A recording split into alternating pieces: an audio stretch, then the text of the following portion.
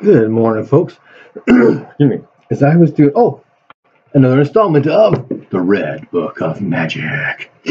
As I was doing my preparatory review, I had to cross-reference a number of different books. So I'm only going to do a little bit this morning, and I'm actually copped to where I was doing my own personal review of the spells, and so things will slow down from this point on. But we're doing our spells today. And we start off with Rain. Old spell. Causes rain to fall. 100 meter radius around the caster. If it's not currently raining, this will create rain based upon the cloud cover table, which is below. If it's currently raining, the spell will increase rainfall by one category higher. Okay, so the percentage of cover can be interpreted, I guess, as the percentage chance of rain, which would apply to the cloud cover spell we did earlier, discussing about, well, it just increases the chance. We didn't talk about chance, it just talk about coverage and amount. So, yeah, maybe, I don't know. It kind of makes some sense. So, if you've got slightly overcast clouds, that gives you a 31 to 40% coverage, which could be interpreted as percent chance of rain, right? Yeah, maybe. But then the rainfall amount itself is 31 to 40 millimeters of rain. So if you cast rain and you got that much and it moves to moderate, which increases by 10 millimeters of rain, and then 10% more coverage. Yeah, I don't know. I'm still trying to figure that one out. Okay, so this spell, Rain, the rain spell, does require visible cloud cover. So you do the cloud call in order to make that cloud cover, right? Okay, this rune spell can be stacked to either increase the amount of rain, good to go, or increase the amount of coverage by 10%. No, that's combined. So the amount of rain is increased by the amount of coverage, which is by 10%.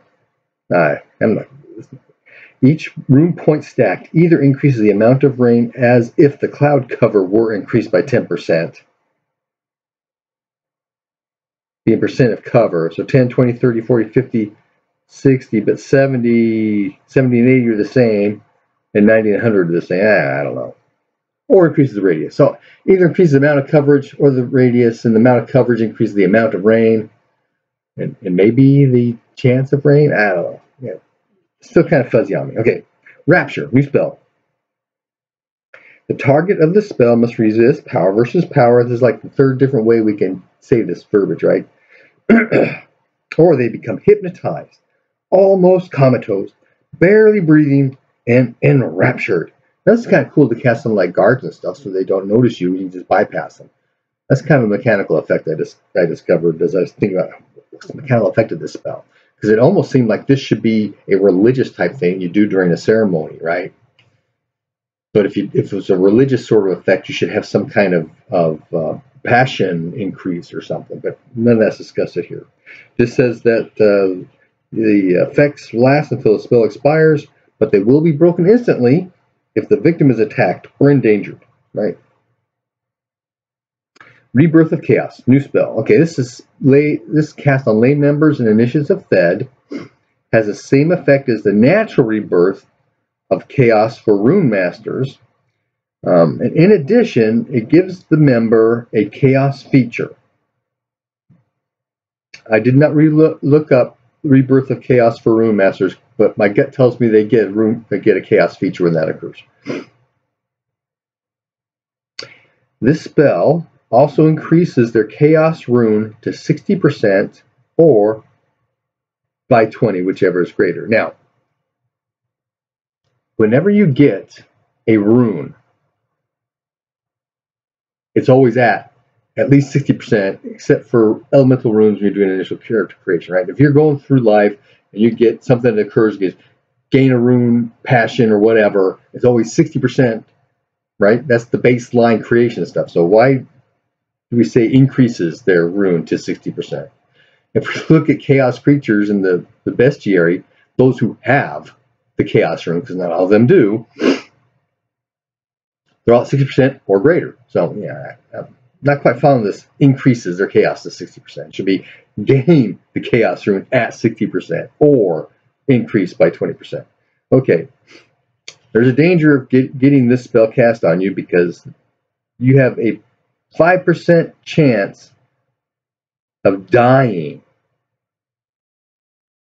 And that increases by 5% for every chaos feature you already possess. So if it's cast on a brew who already has 2 chaos features, he's got a 50% chance of dying when this spell's cast on him. Okay.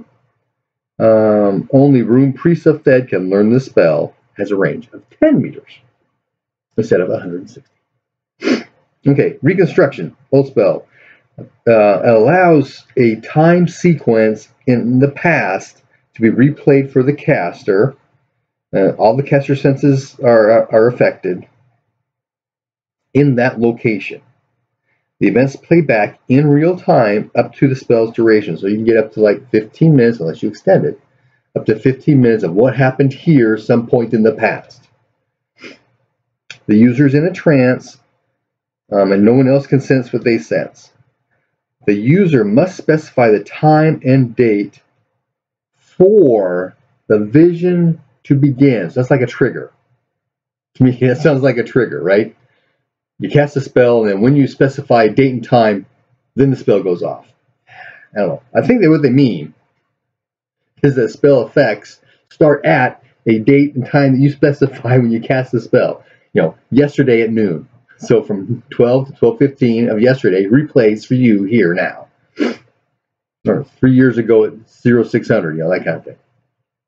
Okay, Refine Medicine. There's going to be more about this on the next page.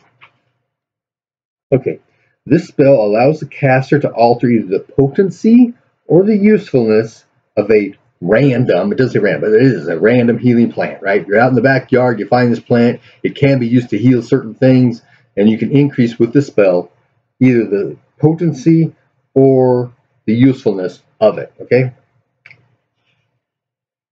You can cast the spell again on this thing, on these plants, that further refine the medicine.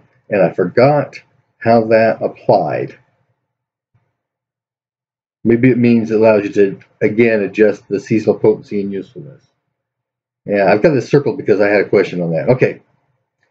The caster must also spend, in other words, boost. This spell can be boosted with magic points, not must be.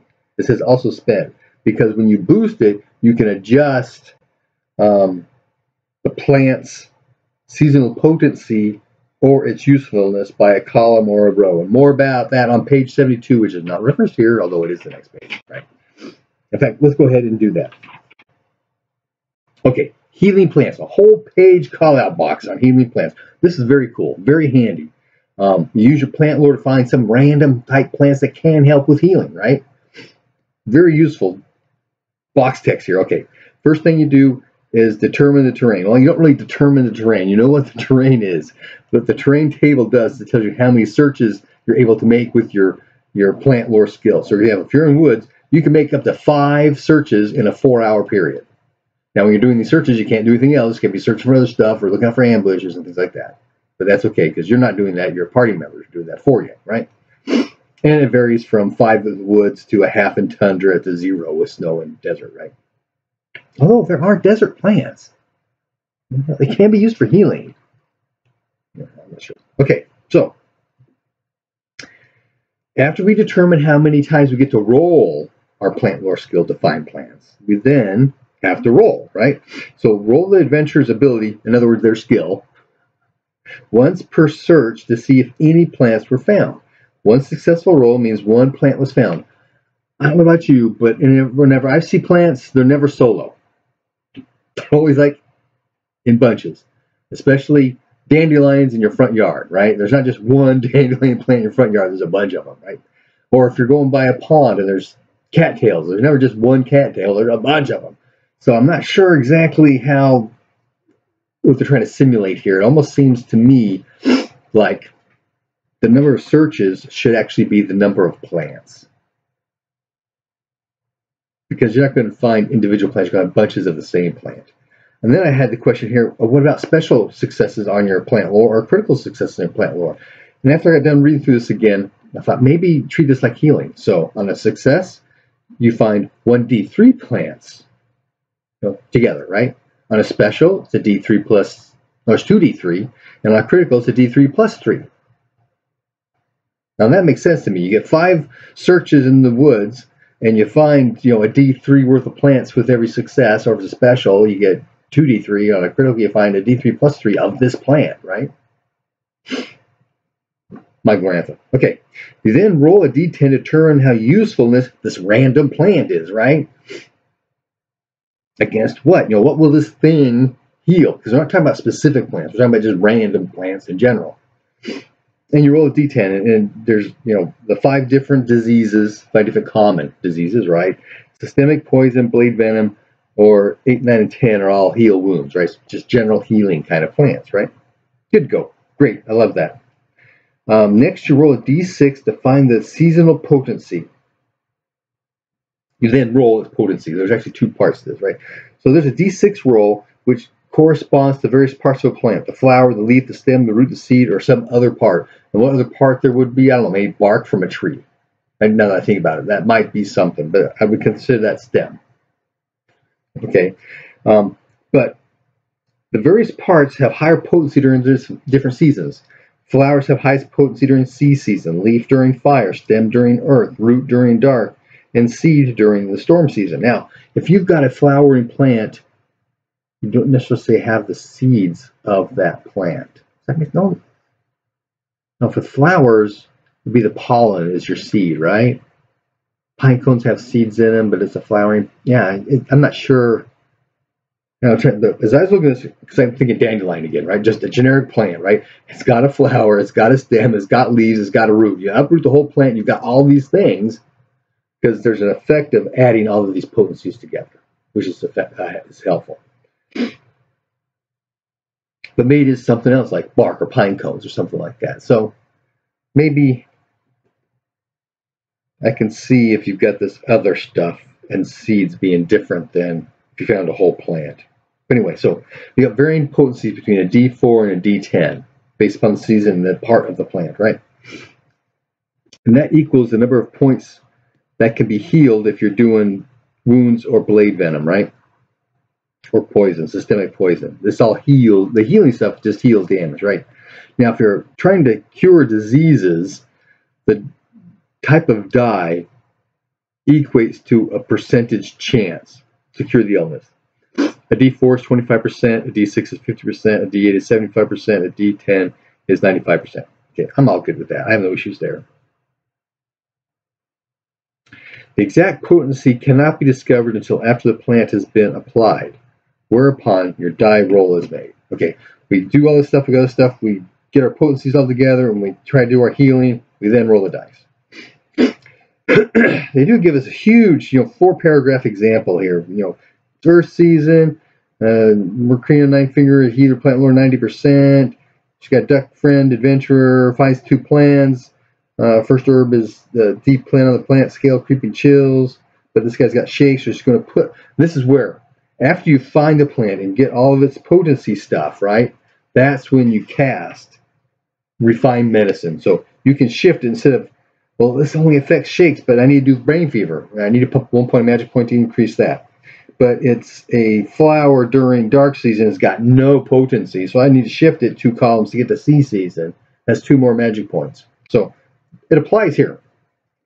Great mechanical application. But it's kind of funny here. They talk about root potency of D4 in the autumn. It's not autumn. It's Earth season. Okay, whatever. Okay, so it says different herbs can be combined only if their usefulness against the same type of problem. If they are useful against the same type of problem. So that usefulness table, right? They've all got to be against brain fever. We can then combine the potencies, which gets back to my earlier comment about dandelions. You've got a flower, you got stem, you got leaf, and you got root. It's all seed season, so it's a D10, a D8, and 2D6 potencies that we can all combine together, right? Because we have the whole plant. And again, they must all be used at once. The magical potency of herbs decreases rapidly. 1 day after plucking, they're good for only half their normal potency. 7 days later, they are useless. Fantastic piece of information here. I'd print off a copy of this and put it with my game stuff, my stuff I keep out loose handy. Okay, next spell, Reflection.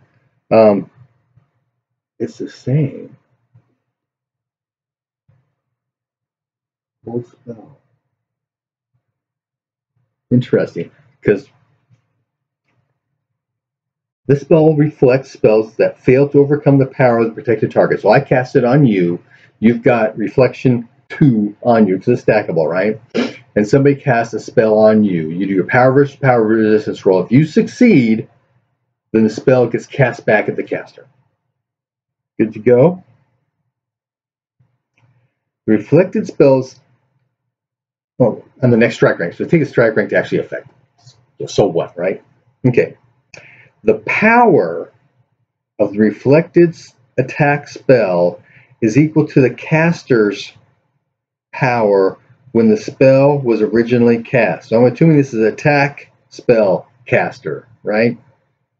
What does that mean? That's old verbiage. That's RQ2 verbiage, where your power went down with every casting of spells, right? Because you actually used your power to cast spells. We don't do that anymore. We use magic points to cast spells. So if I cast, my power is 10, and I cast a attack spell at you, my power against your power, 10 against whatever yours is, right?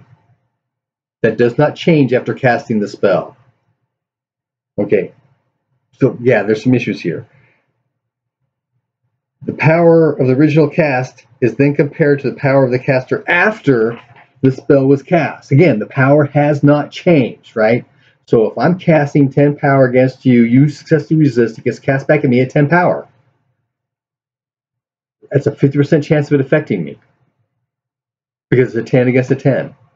So yeah, there's some poor verbiage going on here that I didn't catch from the original book. I looked at my my RQ2 reprint, and while the verbiage is slightly different, it's saying the same thing because your power goes down when you cast spells. Yeah. Okay. If the spell overcomes the caster's power, the caster suffers the spell's effects. Okay, good to go. But if the spell, you've got a 50% chance, period. Because it's my power against my power. Okay. For each point you stack, the spell reflects 2 points of spirit magic or sorcery, or 1 point of rune magic. Reflection does not work if incoming spell is too powerful. What does that mean?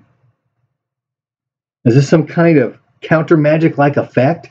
If I've got Reflection 2 up, and you cast 3 rune points of attack spell at me, that the reflection just doesn't work? But if I do 2 points, because the counter magic, if it's equal, then it goes down. If it's great, no, if it's equal, it stays up. If it's greater, it goes down. And here it just says, but the reflection spell stays in place. I'm going to have to actually play with this to see exactly what it is they mean here. Okay. Oh, man, we're getting late. I'm sorry, guys. In fact, let's just stop here because I've only got 3 more spells I've actually reviewed myself, and I'm going to do more. So we'll stop here before we hit Regrow Limb after Reflection. And I'm going to do some more investigation on Reflection to see if I can't play out and give a better description of what's supposed to be happening. Happy gaming.